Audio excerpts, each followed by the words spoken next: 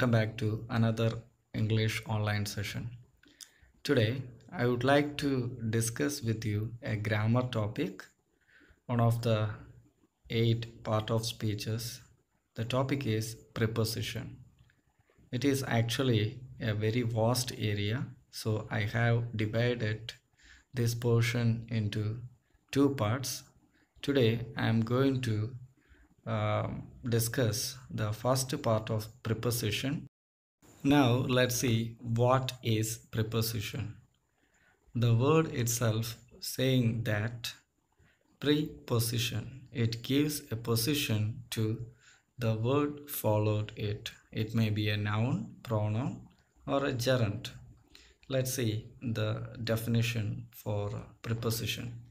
A preposition may be defined as a word or a group of words used before a noun, pronoun, gerund to show its relation with another word is in a sentence.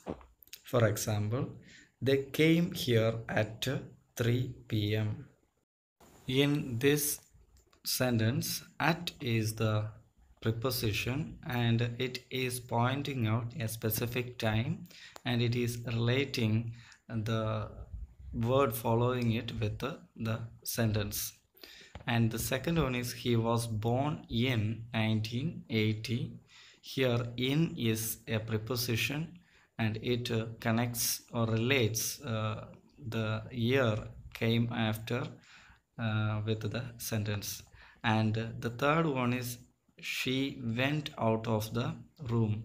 Here of is the preposition and this of relate the following word, the room, with the sentence. So these are the basic prepositions. These prepositions relate to time, place, position, and direction or means. So these are the areas we use preposition to point out a time or specify a place, position, or direction, or any other means. So this is what preposition means. In this part, we are going to particularly discuss about the preposition of time. The first one is at. At is used to indicate when something happens. We use at with clock times, periods of the year and periods of the day or festivals, etc. But we don't use at with the morning, evening, afternoon. We use at with night, but we won't use at with the morning, evening, or afternoon. Let's see some examples. The train left at 8 o'clock. Here a particular point of time in a day mentioned here. So if you want to specify a particular time, you have to use the preposition at before the time. She used to go to temple at Dasra and Diwali. So in this example, mentioned the particular festival. Look at the third example. He came here at the weekend. So this last word answer that when he came there. So before that, the specific time at is given there. She married at the age of 20. In the same way, to show that particular time at is used before the age. I called on my friend at night. As I already told you, we must use at before night. We rested at noon, dawn, dusk. So here different times mentioned here: noon, dawn early morning, dusk sunset. So before these words also we have to use at. Now let's see the preposition in. In is used to indicate the period of time in which something happens. We use in with centuries, years, seasons, months, period of the day, especially morning, evening, afternoon. We can look at some examples. Look at the first example. English literature flourished in the 16th century. So one use is we should use in before mentioning the century, 16th century, 17th century, 18th century, likewise. The next one is she was born in 1990. The second rule is we must use in before the year. The third one is they visited this place in summer. Here in is used before a season.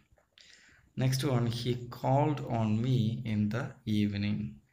We have already checked this before the time, like morning, the words mentioning the time, morning, evening, afternoon. We should use in. And you should remind one thing, we should use at before the word night or the time mentioning night. The next example, the theft took place in the daytime. Here also mentioning the time, here you should use in. My father went to the USA in October. As I said earlier, it was mentioned above. Before the month also we should use in. The next one, it all happened in 3 minutes or hours or days or years. So such cases also we should in before minutes, the word like minutes, hours, days or years. The next preposition is on. Let's see where we should use on. On is used with days, dates, birthdays, anniversaries, etc. So let's see some examples. We went to see a movie on Tuesday. On should be used before days like Monday, Tuesday, Wednesday, Thursday.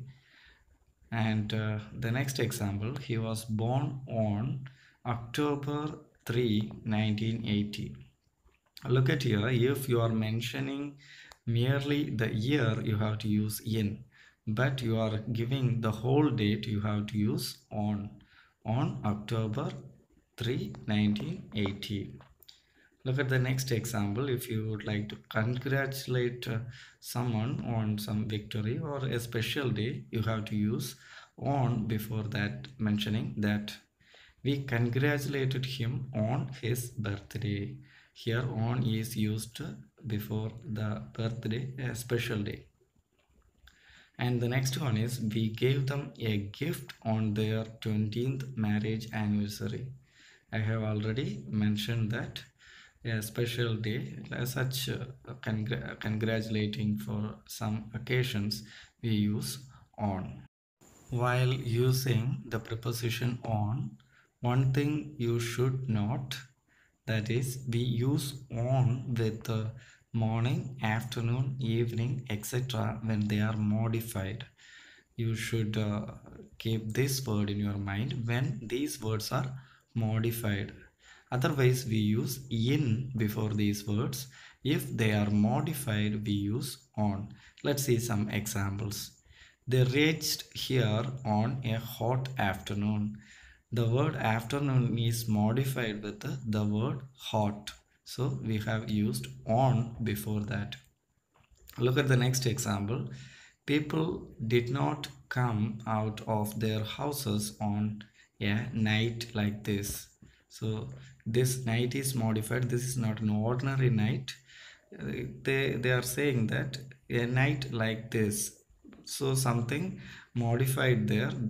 That night is not an ordinary night. So on is used before that. We went for fishing on a pleasant morning. As I said, morning, here morning is modified with the word pleasant, so on is used before that. So the point is, if these words like morning, evening, afternoon, if these words are modified, we use on, the preposition on before these words. Otherwise we use in before these words. The next preposition is during. During may be used instead of in with the periods of the day, months, seasons, year, decades, and centuries to express the idea that something continues. You must stress this word continuous. This during can be used instead of in a situation something continues throughout the whole of a specified period. So in a specified period, an action started and continues. In a specified period, we can use during. Let's see some example. During the war, many people were killed. In this example, the war started at a point and it continued for a period. So that's why we have used during. We work during the day and sleep during the night. So these two actions are a continuous action. We work for the whole day we work, or at least 8 to 10 hours we work, and at least 6 to 8 hours we sleep. So that's why during is used here, a continuous action in a specified period. Look at the next example. During the 90s, many taxes were imposed. So throughout the 90s, many taxes were imposed. The next one, she used to ring up many times during the week. The whole week she just made calls. During the journey, I came to respect her. So the whole journey, in the whole journey, so that duration is mentioned here. That's why the word during, the preposition during, is used here. The next preposition of time here is by. By is used to indicate the latest time at which an action will be finished. So something to mention a deadline, or something will be finished in the future in a specified time. To be mentioned that time, before that we use this preposition by. Let's see some examples. He will finish this work by 5 o'clock. This means the work will be finished by the specified time. The next example, by that time the moon was up. So a specified time in the future, something surely happen or will be done. The next one, you must come to me by 8 a.m. So that specific time, that should be done. By the time it should be done. The next one, application must be received by 10th May. So here we are giving a specified time, something should be finished in the future. Such cases we can use the preposition by. The next preposition is for. It has different usages. Now we are looking the use in time, preposition of time. For is used with the periods of time to indicate how long an action lasts. It is generally used with the perfect tense, but it is also used with the other tense to mention a set of time. Okay, something had happened in a set of time. To mention a set of time, years, hours, days, we use for. Let's see some examples. They have lived here for 5 years. This set of 5 years mentioned here, so we use for before that. It rained continuously for 12 hours. That in this examples also 12 hours, a set of time has been taken, so we use for before that. The other examples also in the same category, like we stayed there for 15 days.